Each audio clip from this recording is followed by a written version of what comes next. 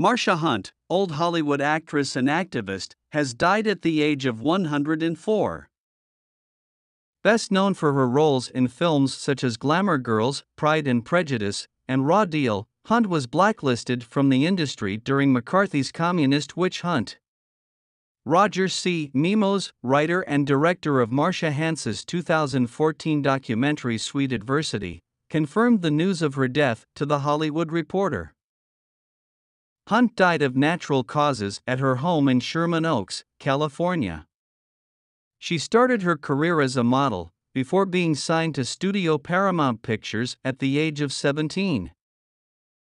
Her breakthrough came in MGM's This Glamor Girls in 1939, in which she appeared opposite Lana Turner. A number of other critically acclaimed roles followed, including in The Raw Deal for Anthony Mann in 1948.